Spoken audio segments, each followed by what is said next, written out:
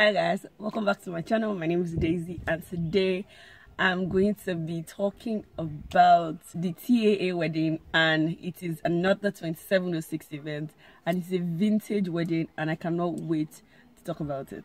Yeah, let's go.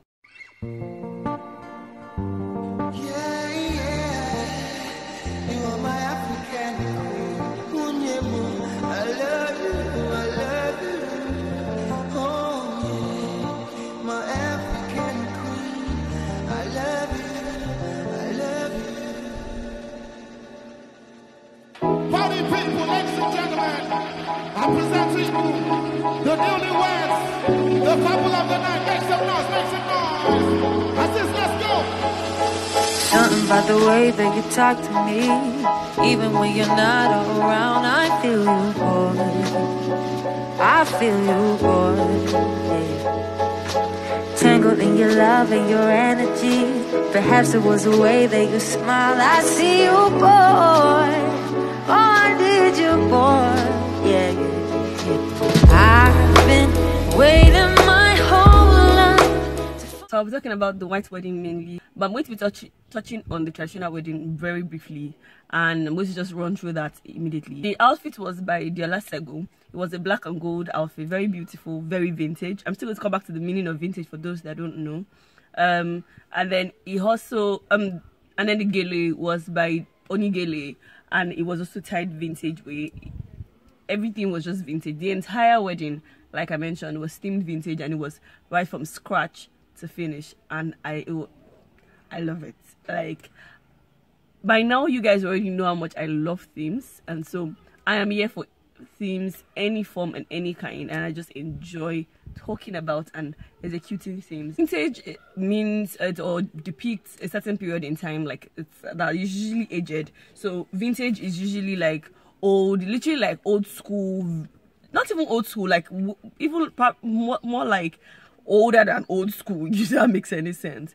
And the things that qualify for vintage are lace, antiques, florals, old suitcases, china, brown, beige, and a host of other things like that. And all these things come together. So things that are brass kind of things, and antique and old suitcases and all those kind of things, chests, sorry, all those kind of things like that depicts old, like very old as probably the 80s, the 70s, the 60s, things that they used at those times. So that's why we have china and all those things like that, and that is what some of the things that entails in like putting together a vintage thing, because these are things you're supposed to look out for.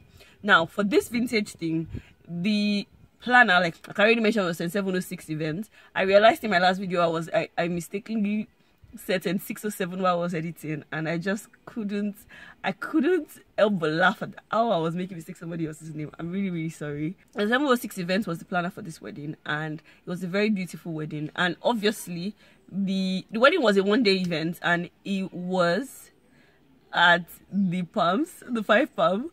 Obviously, you know that is like the next thing that comes after. So the 5 Palms, our whole event was the decorator, regular stuff. The makeup artist was Bimpe Onokoya. Bimpe Onokoya is one of those top-notch makeup artists, and yeah, brilliant, like amazing. Photography was by Lumi Morgan and KZ, and videography, as you already know, is by Utisale. Yeah, cake was by Lewis Twist, and the bouquet was by Flower Shop Cafe. The entire wedding was just a very beautiful put together.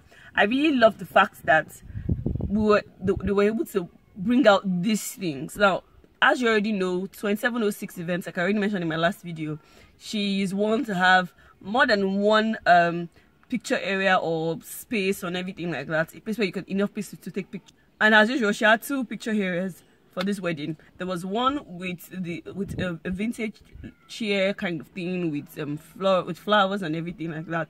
And there was another one with the piano, and it was just an honorable mention. You just have to know. There was a guest artist, and that was Two-Face, Baba. Yes, what are you talking about? Like legend. Whilst you're talking about honorable mention, let me mention, like, to me, I think one of the most honorable mentions for this wedding, personally, has to just be the wedding dress. But before I mention the wedding dress, I for this wedding was Esther style, and they did amazingly well. Essa Style did top-notch with the bridal styling.